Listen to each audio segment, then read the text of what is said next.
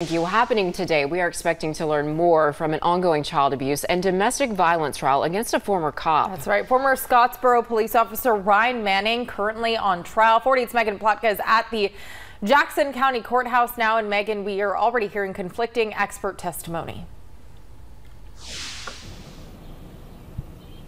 That's right. We expect to hear more from the defense today. They wrapped up yesterday with hours-long testimony from a pediatrician.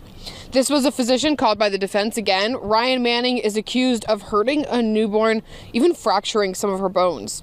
The doctor claimed the baby must have had a pre-existing bone deficiency for these injuries to make sense. According to court documents, he was holding the baby, trying to burp her when she fell out of his arms. She broke her arm, ribs, and leg. Earlier in the week, a physician testifying for prosecutors said a bone condition isn't really plausible for this case, and this trial will continue right here at the Jackson County Courthouse later on this morning. We'll be sure to keep you updated as it progresses. Reporting live, Megan Plotka, WAFF 48, on your side.